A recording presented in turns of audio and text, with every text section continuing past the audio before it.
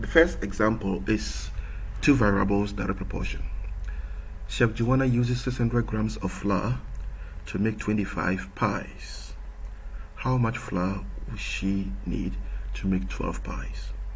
So just put it into a simple table. We're talking about flour and pies. So first is 600 and 25 pies. The next one is we're making 12 pies, but we don't know the number of flour. So just replace that with a letter, X, Y, whatever. So I prefer to use X. Now, because it's the direct method, that means they all have the same direction. They move the same direction, up and up, down and down. That's what direct proportion is all about, the same direction. So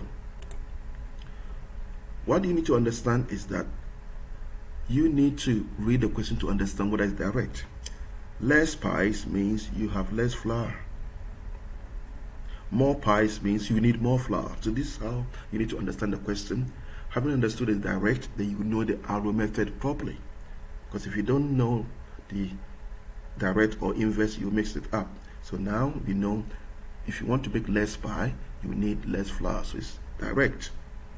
So when it's direct, always start your work with the X to form your simple equation.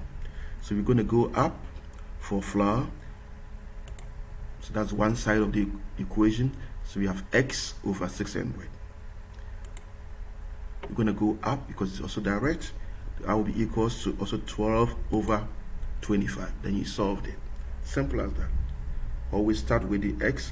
X over 600. So we're going up. Once it's direct, the other one must also go up. The other one.